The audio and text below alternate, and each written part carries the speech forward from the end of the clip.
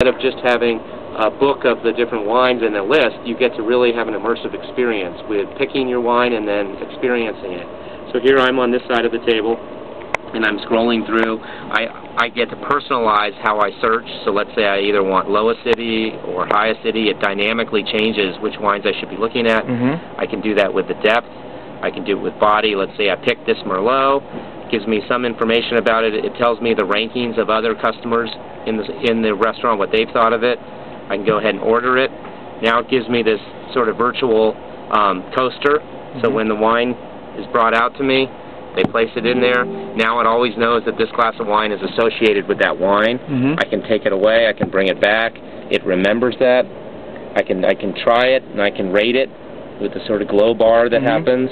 Let me put this away. I can also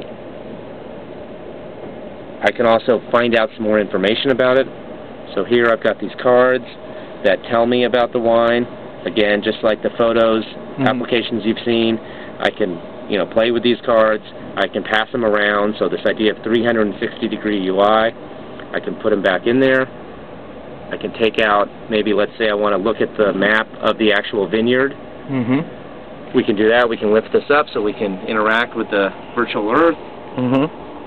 Go in and actually see the exact vineyard and what it looks like. So it's this very immersive experience where you start with the product and have this, which is just the tip of the surface, and then you get to go into all this other immersive experience.